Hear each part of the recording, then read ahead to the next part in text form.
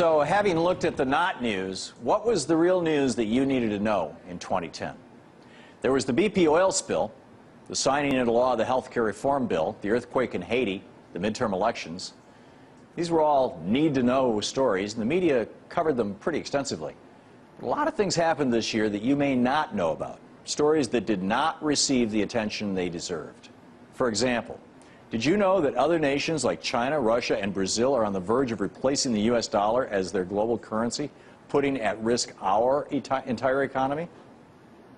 Probably not, because the news media was too focused on Lindsay Lohan's drug binges and arrests. Did you know that the U.S. Department of Defense became the world's worst polluter this year? Or were you too focused on the royal wedding between Prince William and Kate Middleton?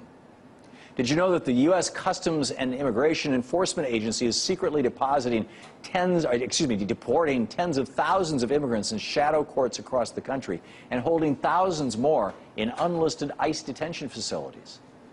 But the news isn't covering this. After all, not every day does Mel Gibson leave angry voicemails on his ex-wife's answering machine.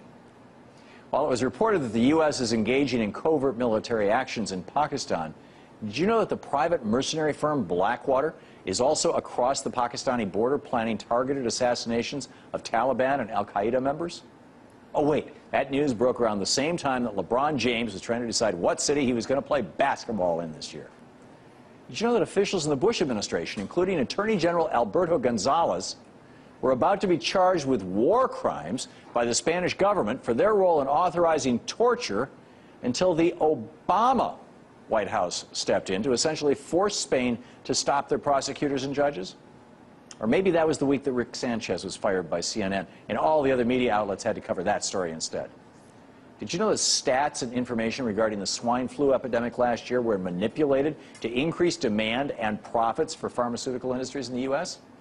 Of course, that news must pale in comparison to Sarah Palin starring on a new TV show and her daughter nearly winning Dancing with the Stars.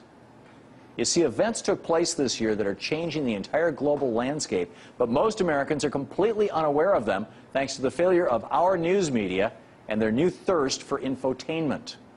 Instead, you have to go to independent news sites like projectcensored.org to find out the news you need to know. The degradation of our news media is a major problem facing our country.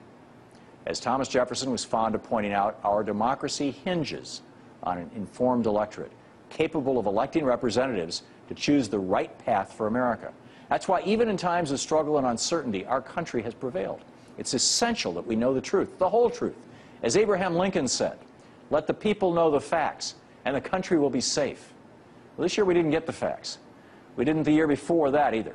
It's a trend that's been occurring since Reagan blew up the fairness doctrine, tearing down the wall between news and entertainment divisions and networks, and our newscasts were sold to corporate interests with motives of their own.